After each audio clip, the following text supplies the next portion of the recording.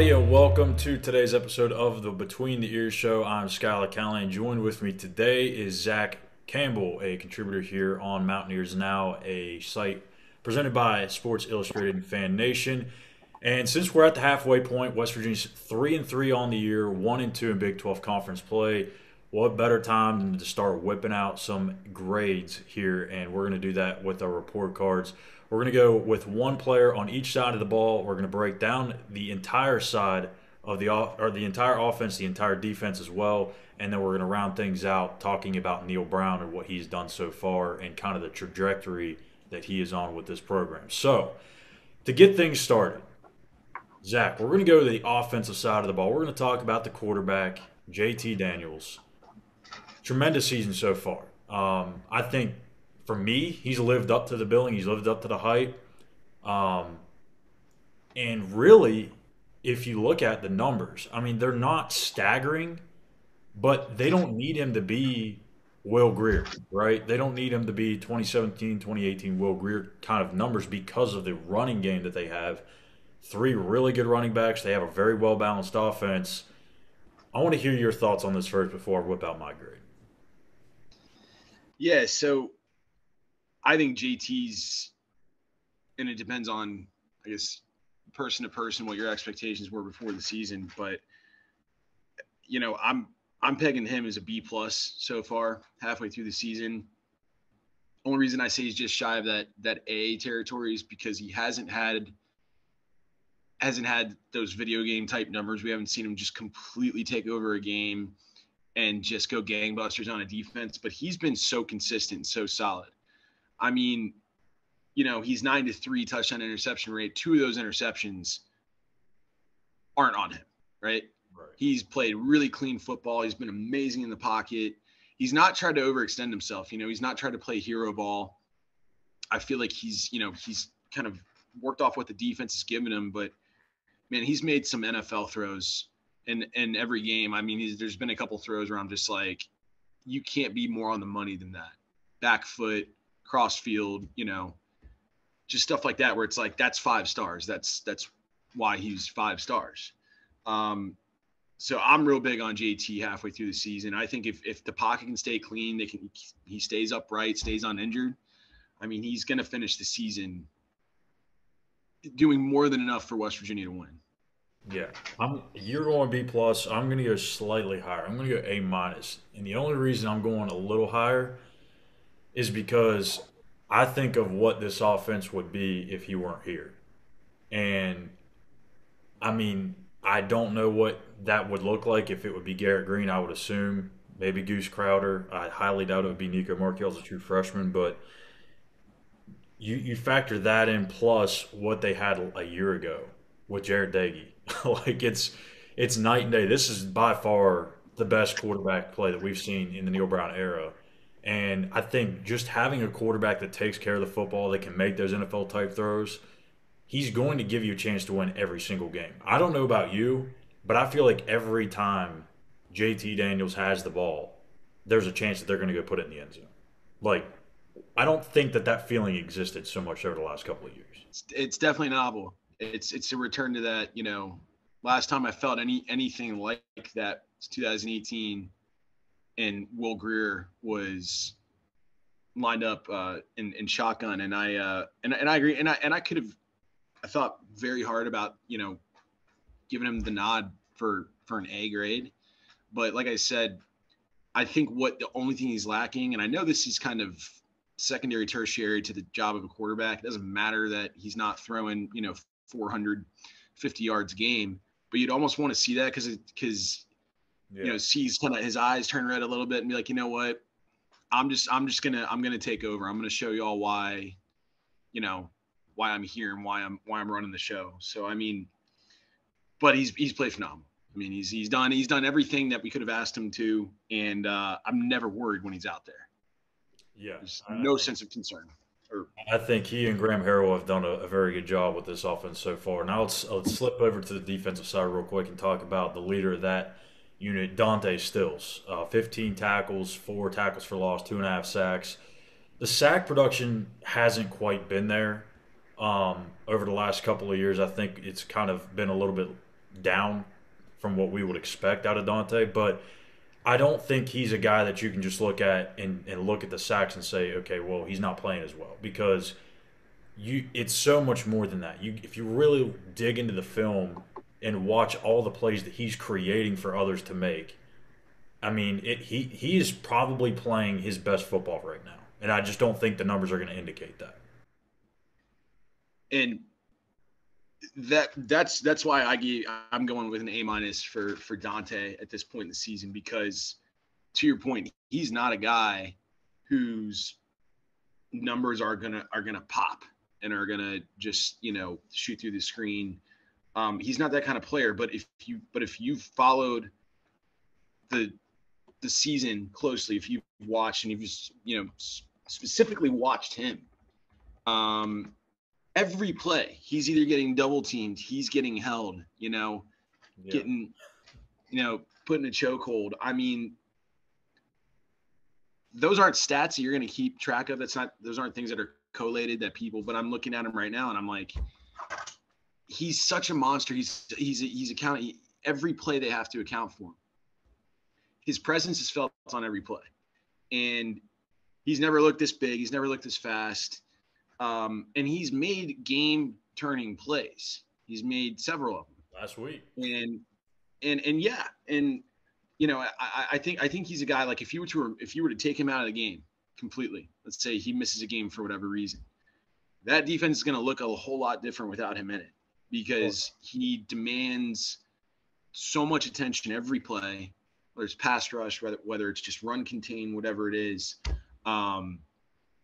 Yeah, he's transformative in that sense. And I, watching him, it's like if they actually called half the holding penalties on him, I dare say West Virginia would have at least one more win in the win column, just based off penalty yardage alone. So I've been super, super impressed with Dante. He clearly came back with a mission, and I don't think there's any more he could be doing individually to help this team win. Yeah, I'm right there with you with an A minus, and I think he can get to an A plus. I think he can certainly play his way up to that. If the sacks do start coming, and at that point, that's how you know he's playing at extremely high level, because all the double teams, all the chips, all the slides and protection that they're sending his way. If he's still getting to the quarterback at that point, then I mean he's an unblockable force. So I'm going to go A minus with Dante still too. So now let's go to the overall side of the defense. We'll go with the defense first here. I gotta say it's been a little disappointing, and I think that's putting it nicely. Jordan Leslie's done a fine job as the defensive coordinator here over the last couple of years. Has actually been one of the best defenses in the Big 12 since he's taken that unit over. A lot of attrition, a lot of new faces, and it's looked like it on the field. What do you got for the defense? I think some folks out there might say I'm being too generous, so I went C minus overall in defense. Here's the deal: like last week, good Baylor team, not a great Baylor team, but a good Baylor team, defending Big 12 champs. Yes, you gave up however many hundreds of yards to them. I think it was, if it wasn't in the 500s, it was, yeah. I mean, it gave up a lot of yardage and obviously enough points that they could have won that game. But they also made some huge plays, some team defense type plays. Sean Martin rushes, gets the strip. Jasir Cox comes up, scoops and scores.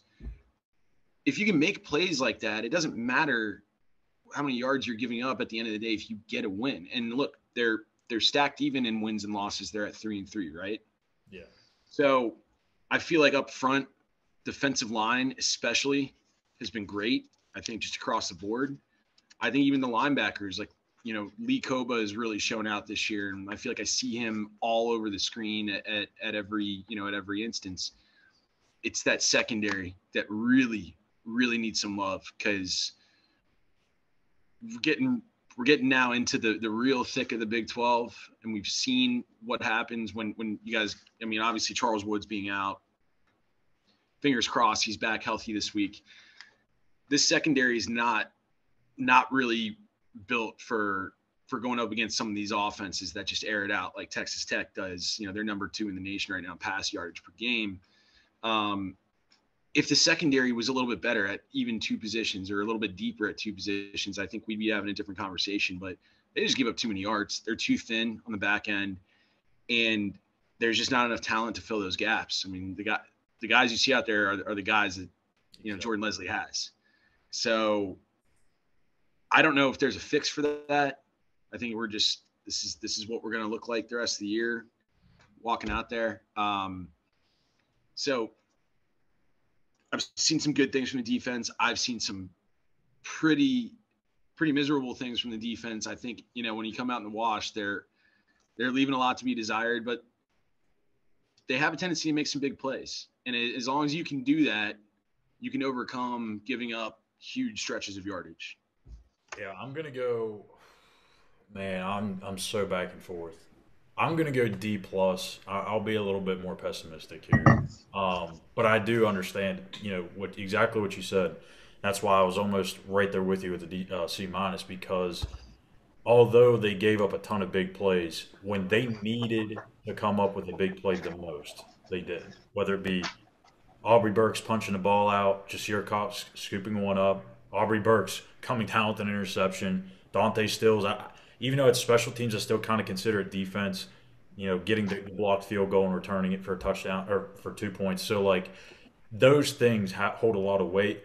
But at the end of the day, man, like the Big 12 this year, it feels like it's kind of reverted back to what it was known as, that high explosive, you know, old fashioned shootouts. That's kind of what it's gone back to, at least for this year. There's a lot of big offenses that are still left on the schedule, and I don't know how that secondary is going to hold up against them. When it comes to the running game, I thought they've done an okay job. They're only allowing like 112 yards a game, which isn't great. It's not terrible. But I think if they can just find some answers, they don't have to find all the answers, but if they can just find some answers with that back end, yeah, I think this could be an average defense. And with that offense that you have, that's really all you need to be a 7 or 8 win team now. So I'm going to go with a D plus. Let's go to the offense real quick. I don't know if you can grade any higher than an A plus, but I think that's where I'm going to go here with A plus. And I know it's tough because A plus is almost like perfect, right? Like right on the money. But It is perfect. when you lose your leading rusher and you still run for as many yards as they did against the Baylor Bears, and that Baylor defense has been lights out against the run all year. That showed me a lot about Graham Harrell, because going into that game, I said that one of the keys to the game was Graham Harrell cannot go back to his hold air raid system and abandon the run game, and he didn't. He stuck to it even without his leading rusher. So to have an offense that runs for 180, 190 yards a game, throws for 260, 270, you're putting up nearly 40 points a game. I don't know how you can get much better. I know there's some little areas that we could kind of tweak and critique a little bit, but I think Graham Harrell and JT Daniels in this offense is just clicking on all cylinders right now. I got to give him an A plus. I'm gonna come in just below you, A, solid A. But I agree in almost every sense. I mean, looking here, you know, West Virginia's offense ranks number 20 nationally in team offense. I mean, you know, pass yards per game, rush yards per game. This is a balanced offense. This is not, to your point, this is not that doused in Red Bull, you know, going crazy on a Friday night. Like, you know, this is utilizing run and pass to complement each other. And I love seeing that, because we already knew to some extent that JT was going to come in and be a huge improvement from where we were the last few years. No one expected CJ Donaldson. No one knew who he was. Yeah. Right. And barring his injury, obviously, which he's now, it sounds like he's got a green light to come back from and play this weekend. He and Tony Mathis and Justin Johnson have been just an absolute breath of fresh air to come in and a three-headed monster at the running back position. And on the heels of having to replace a guy like Letty Brown, I mean, this offense has done everything anyone could have asked. I mean, wideouts have played well, but for a couple drops here and there, still a little bit of an issue. A little bit of an issue, and that's kind of where I didn't grade any hires because some of those issues with drops, like they have to stop. Yeah. Um, those are drive killers, and the O line, for all intents and purposes, I think has played better and better each week. So, yeah, I did. This offense is going to give West Virginia a chance to win every game they're in, regardless of who they're playing, where they're playing. I'm having a lot of fun watching it. Um, I'm just hoping that can continue. People can stay healthy, and they don't change what they're doing because what they're doing is a working formula. And so, credit to Graham Harrell and credit to the powers that be for bringing him in and giving him the keys to the car. Yeah, and you know what? I know we're not going to grade this, but I gotta give my credit to Matt Moore, the offensive line coach, because he's taken a lot of heat over the last couple of years, and even really Yeah, early he in the has. season too. And that unit has just been phenomenal. Like the offensive line has just done amazing things, opening up wide gaps for the running game, protecting JT. So I mean, hats off to him. Now let's Then go. you got to Go ahead, go ahead. sorry, just one last thing. Taking into consideration who West Virginia's played and some of the defensive they've seen, they open up with Pitt, even Virginia Tech, Texas. I mean, Baylor's defensive front is absolutely massive, and they've been able to move guys like that out of the way, create run lanes, create good pockets for JT Daniels. Yeah, huge helmet sticker to them. Now let's go to the main guy, the head coach Neil Brown. And this is going to be a fun one because I really want to see where you're gauging Neil Brown at right now, and I know what the fans want to grade him as, and that's still coming off of a win against the defending Big 12 champs. This is hard for me because it's so inconsistent. Like the first two games of the year, I mean, it's hard to say, but it would be hard to get anything above a D to Neil. You come back, you look at the last four games, and it's like, okay, yeah, they've won three of four, but two of those three wins are against Towson and 2-5 Virginia Tech. So, how much weight do you really put into this little run that they're on right now? I don't know, but I'll say this: the way they played in Texas and having to wait that long after the bye week to get that bad taste out of their mouth, and when they fell behind 17-7 against Baylor, that was a very scary moment of the game because if they let that game get out of hand, I think that could have really affected his grade and really his job security. But they bounced back, fought through the adversity, came back and actually won that game. So I'm going to give him. I'm going to be right there with what he's done so far. C, flat C. He's been inconsistent. He's been good, been bad. I'm going to give him a C, and he can determine how he finishes out this season. So I'm going to go with the C. Uh, hate to be boring and just mirror you, but you said it because we've seen both extremes play out. We've seen some pretty miserly, awful stuff, whether it was clock management, play calling, go for it. Well, don't go for 4th and 1 at Pitt. No one's ever going to forget that kind of thing. But then we've seen, to your point, I think that the best instance of mental toughness and strapping them up and basically saying you're like there's no way we're losing this game is 17-7 Baylor. It's like, here we go again, because they got down 28-0 against Texas, and that wasn't a hole they were digging out of. But they came back and beat Baylor, matched them blow for blow. I think there was some amazing play calling down the stretch, and they're doing this. CJ Donaldson not playing, Charles Woods not playing, a couple of their best players at any position aren't even on the field, right? So that when you weigh both extremes against one or the other, you end up somewhere right exactly in the middle, and that's where it is. And I know that the fan base, there's a lot of reactionaries out there, have called for his job. I mean, been sharpening their pitchforks, all that stuff.